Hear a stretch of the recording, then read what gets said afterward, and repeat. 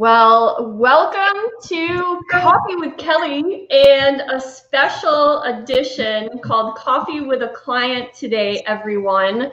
If you are joining me and Sean Rigo for this episode, I would love to know that you're here. Put it in the comments. And thank you so much. Sean and I, we have our coffee ready. I have my signature Coffee with Kelly mug right here in my hands. And if you've been to a Coffee with Kelly community meeting, you know that this is our signature mug and we call it our hug in a mug. So excited to have it with us here. But today's a special episode and I wanted to do a live stream because there have been so many people asking me about the leadership game that I've been doing for a lot of my clients. And I started thinking about this and I'm like, well, I can tell people about it. And I get so excited about it all the time because you all know I am so passionate about leadership and helping organizations develop their leaders.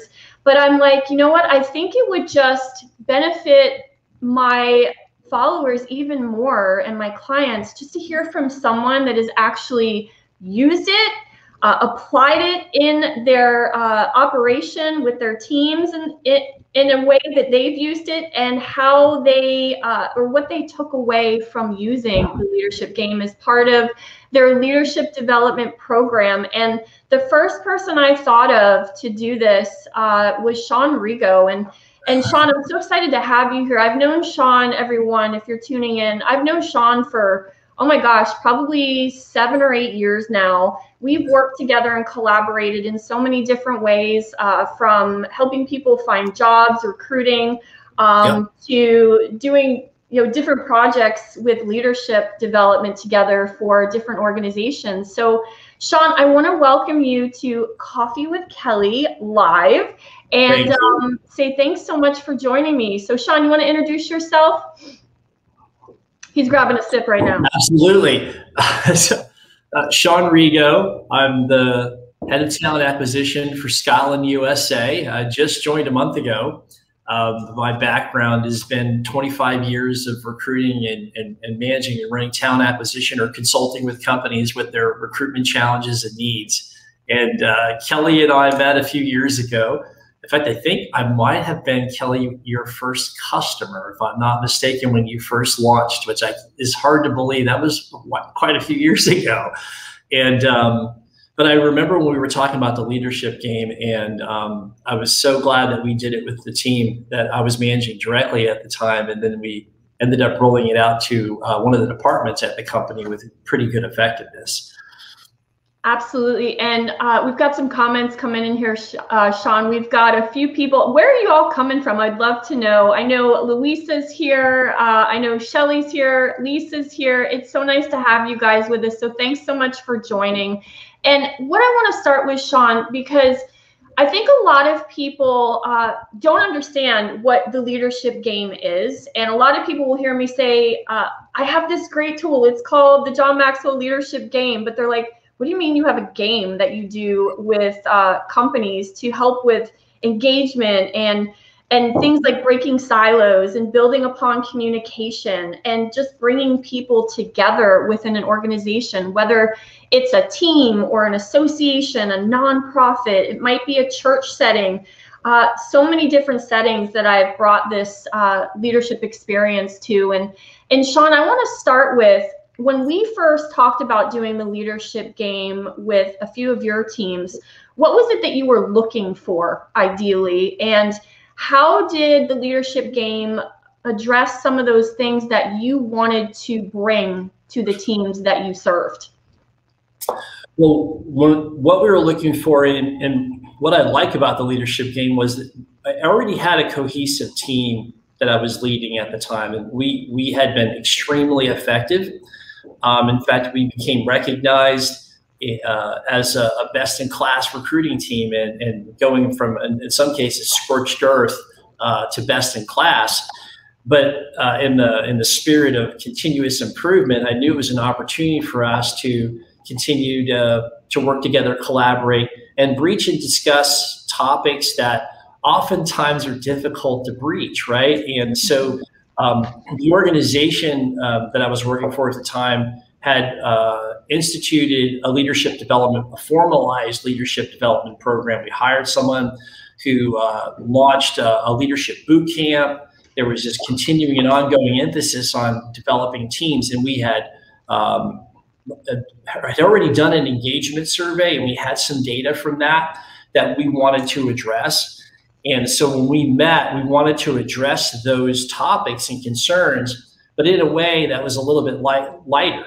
Typically, when you're trying to breach some of these topics, it's a little solemn, right? And the leadership game put it in a way where it was fun, and it was engaging, and it was allowing us to hear other people's thoughts and have open discussion about those things. So that was what we were trying to accomplish, and that was some of the output of what took place. It was really excellent. Yeah, and one of the questions I get often is, well, what kind of team is the leadership game truly built for? And when we did it with your teams, and I'll say this because if some of you are looking for something to engage your teams or bring a team together to address, maybe it is tougher topics, maybe it is you want to add a way of developing maybe your high potentials, or even developing the leaders that you've had in place for a while in a fun, interactive way that's just not your typical, like, let's get everybody together, let's talk about the profits of the organization, let's talk about the operations, let's talk about management. Truly, how can we develop leaders in a way that makes it fun, but while also getting value of developing people? And when we did this that time, Sean, I remember you had a team that had been together for a long time. You had some new players on that team. You had some senior leaders on that team. You had some people that were just promoted on that team. And it was also including a C-suite leader of that team.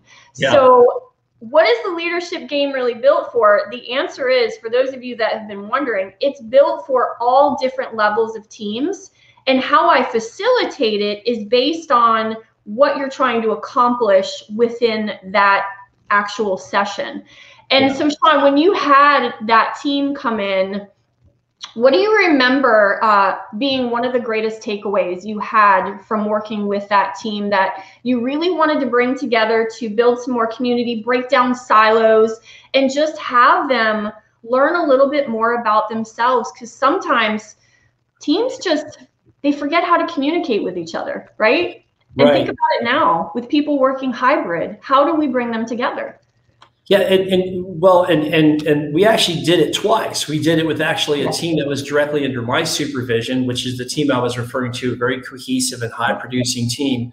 And then we had another team who was a good performing team, but there were some challenges there, right? So what is great about the leadership game is that it does work with an already cohesive team that continues to help them grow and develop, but you can actually have it work with a team maybe where there's some challenges, even though they may be high performing. There were some challenges and issues within that department, but what I did, the takeaway was that we had once we got into the game and the momentum started, the team was now collaborating and talking to each other, where in some cases that wasn't the case. And I remember the leader of that department who said, and I remember the quote very specifically, I didn't have very high expectations when we started this, and it exceeded my expectations. So you took somebody who came into it reluctant and almost show me state to a point where he said, that exceeded my expectations. So it was like probably the coolest thing that I walked away from. Is one of the first big initiatives I had, because at that time I was handling talent acquisition and development. So it was a big win for everybody. Yeah, I remember that. And I love that we've got some people kind of tuning in here, Sean. We've got people from New York City. We have someone from Trinidad, Judy. Yeah. Hi, Judy. Nice to have you. We have John Raffini, who's a local L&D leader here with a staffing organization. It's so nice to have everybody here with us. So I do remember that. And And I think a lot of times when leaders don't know what to expect when they bring a team together and have some difficult conversations, how do you get that out in a way that is non-confrontational, but in a way that allows open discussion? And that's one thing that I really have always loved about the leadership game, because for the clients that I've done this with over the past 3 years, it has allowed them to empower their employees to have a seat at a table where they can be heard. Maybe there's something that's going really well in that department or in the organization that no one's ever really taken the time to pause and celebrate, like, wow, we recognize this. This is something that's going well. But it also, through the facilitation that I do and different questions that we tap into, it allows your employees at all levels, depending on who you're bringing into the experience, to share what they see could elevate the culture to a level that maybe no one's really taken the time to think about or have that open discussion. You've got different departments maybe that we all are valued, we're all important. All departments are important within an organization, but maybe they just don't talk to each other or understand what each other goes through sometimes. And so that's one thing I remember from that experience with you, where we were able to also connect different leaders of different departments to understand what a day in the life for them is like as well, while getting leadership development behind it. So do you remember that? I do. It, you know, and a takeaway was that it made it fun, right? And so, which is ironic, because again, some of the topics that we were breaching, they were pretty, you know, they were pretty deep topics, right? And there's some critical areas, and I remember that there was engagement from everybody. It made it feel safe. And of course, I think a lot had to do with the facilitator, which was you. But it really made the experience a pleasant experience to deal with, again, you know, tough topics. And so that's not that easy to pull off. Usually it's a pretty solemn event.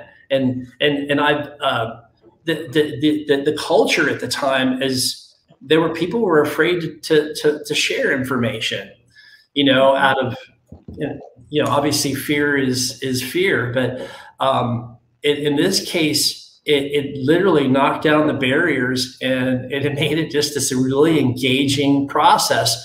And again, to have a leader of department, and you know, everything rests on leadership, right? John Maxwell says, and for the leader to buy in, that sends a critical message to the team that this is important, right? And so that whole team working together like that, the value, that team, from what I know, to my knowledge, is still together. So that was a few years ago. So it's pretty impressive. Yeah.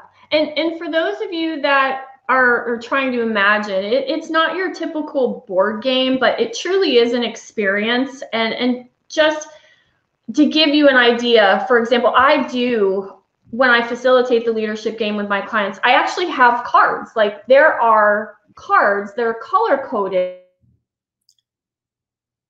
to match use, and one of the team members would roll the dice, and whatever color it lands on is the stack of cards that I pull from.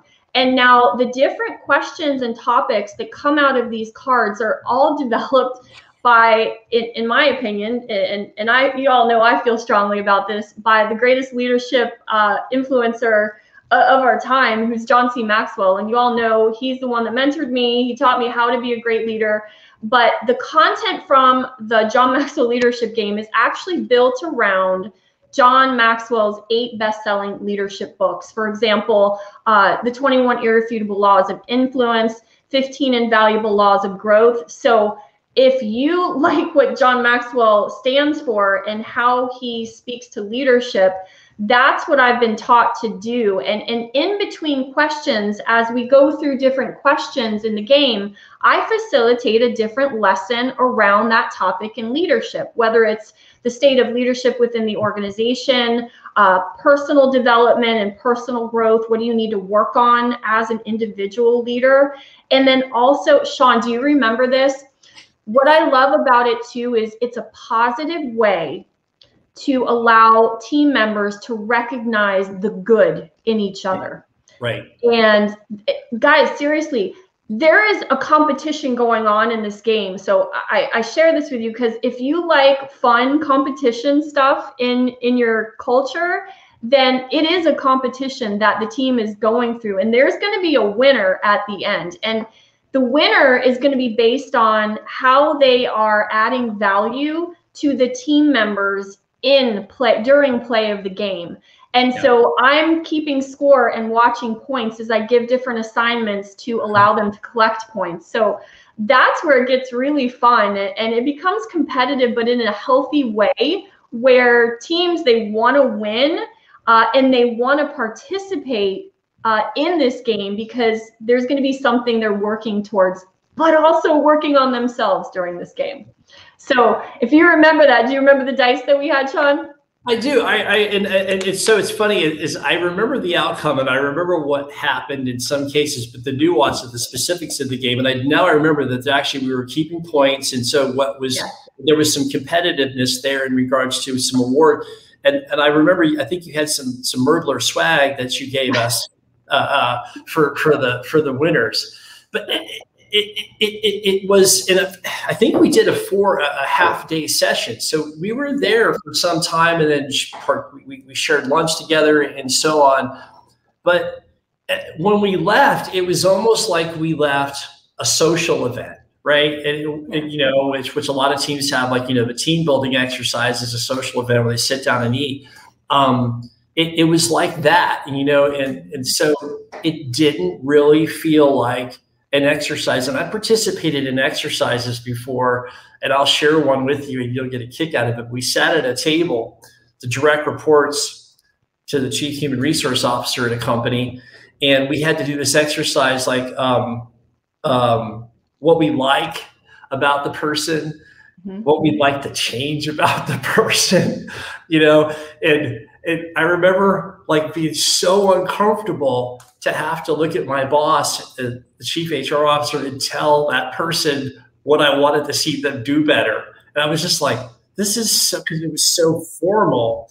Yeah. But in the game, I don't think we necessarily did that specific, but we did talk about things we liked and so on. But we were addressing tough things that, again, if you put it in I say a structured, but like where you're just literally asking the question, it's so much different of an effect when there's this competitiveness where we were working in teams as well, together, exchanging ideas and comments about different things.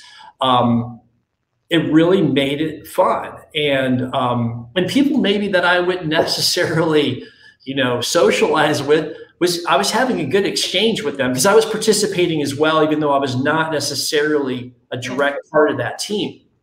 So it is kind of helping you facilitate the participating as well. So yes, I remember that. And you roll the dice, we were picking colors, and you'd have like an exercise that we would do, or that we would address a question, but it was a lot of fun. Yeah. And right now, with just, as we've all heard, the Great Resignation is upon us, and a lot of talk around, you know, culture and employee retention. It's something that I'm getting asked a lot more about. And one thing I share, just as thoughts to some of the leaders that may be listening in, how do you engage your teams? I think a lot of times we have forgotten how to communicate with people. As I learned from John, is everyone communicates. Everyone's communicating. There's texting, there's emails, there's messages going out, but we're forgetting how to connect with people. So right. Everyone communicates, but so few connect. And that's such a key piece of how this game is facilitated, is really allowing the employee population or the teams or the association, whoever it is we're bringing forward for this, to have some time to truly connect while learning and growing together and sharing their ideas, sharing their thoughts, sharing what could make them better.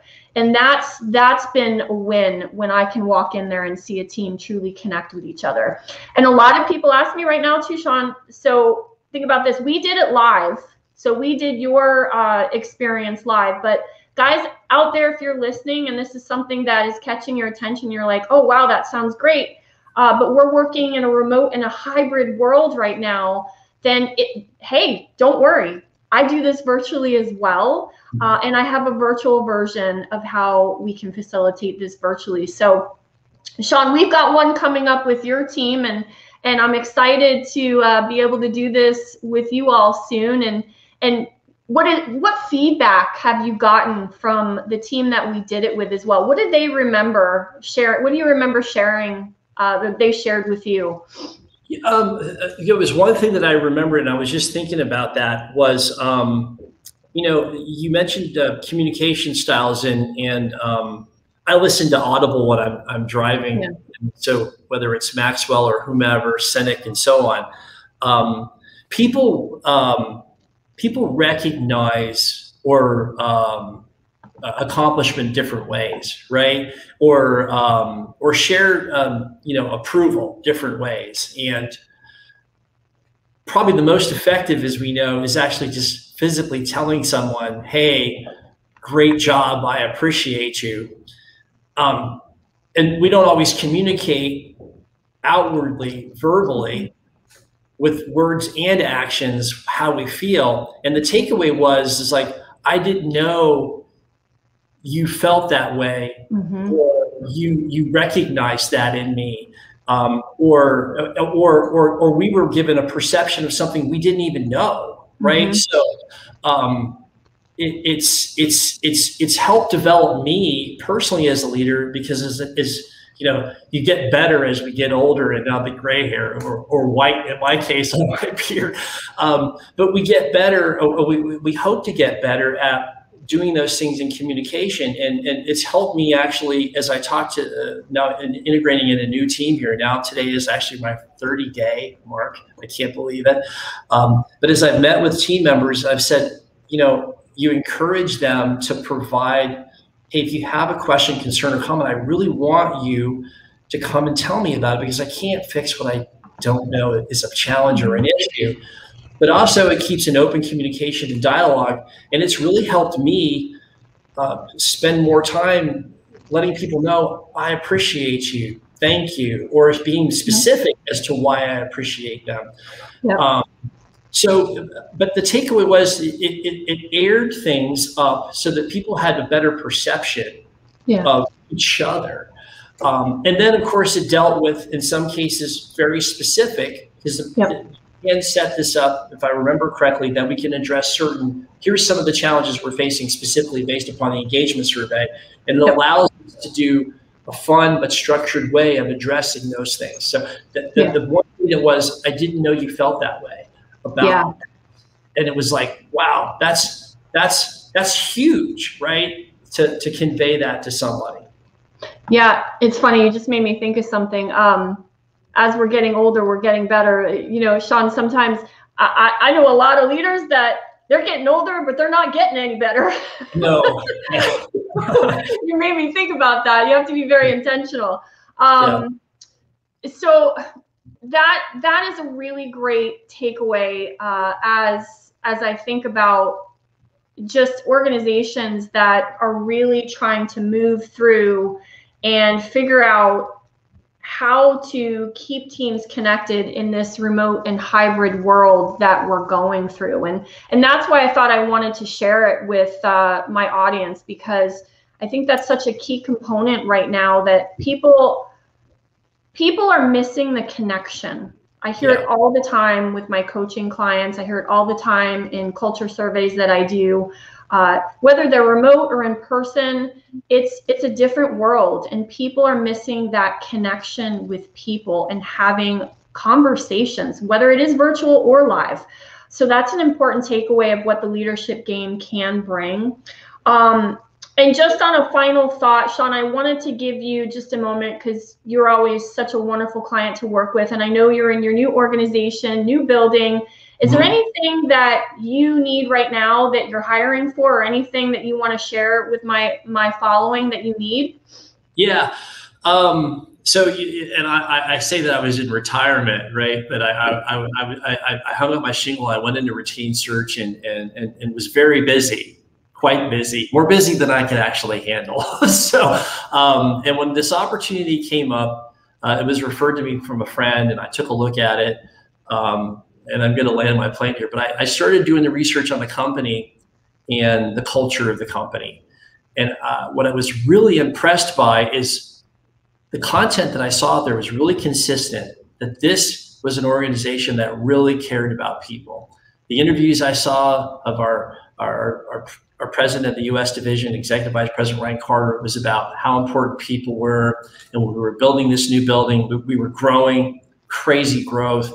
We're in the third-person logistics business. We ship and transport mostly like frozen foods, produce, and so on, from everything from growers to processors, packaging to distribution centers for grocery stores and so on. And I showed up on site, and there was this energy, right? And anybody that knows me, I'm not always on coffee. I just really a high energy person. And I immediately remember feeling like, okay, I like this fits me, right? And so as I've engaged and interviewed and talked with different people in the organization, I just automatically had this fit of culture, right? And it's a consistent culture across the group.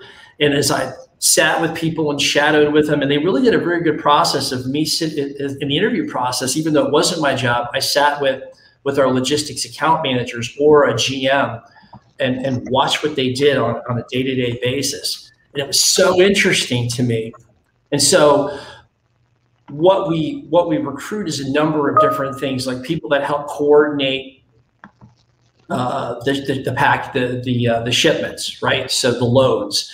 And so as we are bidding and acquiring the management of the load, so we're like a one-stop shop. We pick up the load and keep the customer informed of the whole process, temperature, delivery on time, everything. So we have coordinators that do that. Then we have managers that actually land those accounts, or maybe we win, like the likes of a major grocery chain or something like that, or a major manufacturer or producer of certain consumable products, right? So mostly what we look for is coordinators, trainees, or experienced logistics account managers. That's probably where we have the biggest need, because our business is well ahead of projected revenue and earnings. And that's why we had to get into this new building, which is right off of 75 there in South Fort Myers off Alico Road.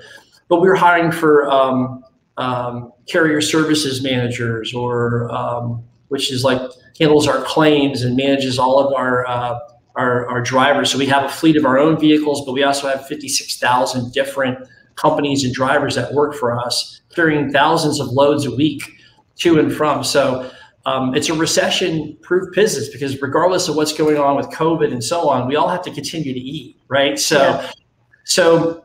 There are opportunities now, mostly in that area. We have an office here in Tampa, a big, now all-in-one location in Fort Myers, and an office in Indy, and more offices to come throughout the country, because as we grow, we have to expand the business because of the volume of people it takes to do that. But we're launching, continuing to grow our internship program. We're going to be traveling to different universities and colleges across the United States.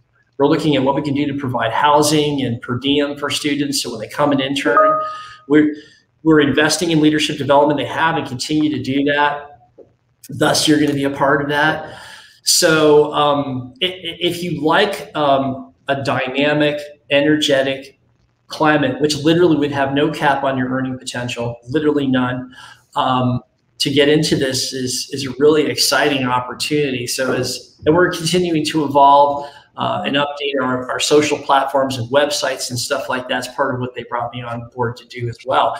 So check out Scotland.com, the USA division. We have a Canadian division too. We were founded in Canada, and really we were a grower. And then we started doing transport of our own product, and then we evolved into now doing this for companies and growers all across the country. It's really pretty amazing story.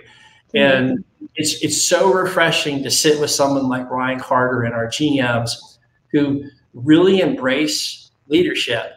And we're not perfect. None of us are. We all have our challenges. But the fact that we have a continued emphasis on, which is the definition of lean, is continuous improvement. Can we look at what we're doing today and do it better? And it's really cool. So I appreciate you letting me do that. And so, Scotland, I'm here in the Tampa office. We're literally right across the street. Literally, I see the big Bucks flag across the street there.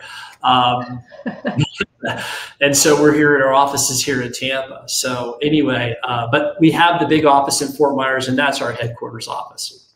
And I'm so excited for your new building, Sean, and to work with your team and have some fun with developing leaders. Like that's what it should be. I mean, I think about so many times when I've been to or a part of leadership development initiatives, and it's just been the same old PowerPoint up, talk about the same old things we've always talked about. So thanks for allowing me to have you come in today and share your experience of how the leadership game can really be a game changer, like in your leadership development program, whether it's to do culture engagement survey or to figure out what does your team need and how can you take that team and that culture to the next level. So I'm excited. And for those of you that have not been to Coffee with Kelly yet, I'm going to go ahead and invite you tomorrow morning. We meet every Friday, 8 a.m. to 9 a.m. on Zoom.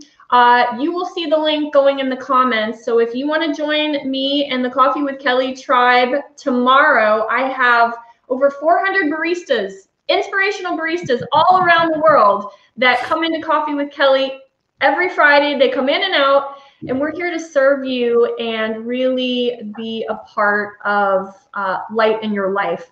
So tomorrow, 8 a.m., if you want to come, just register on the Zoom link provided.